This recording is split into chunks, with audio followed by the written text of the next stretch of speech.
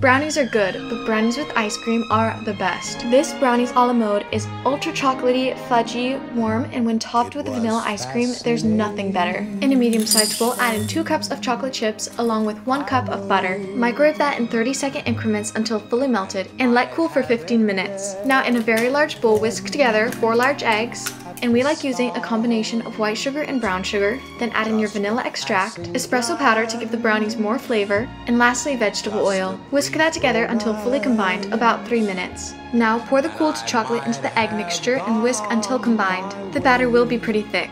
Now in a small bowl, whisk together your dry ingredients.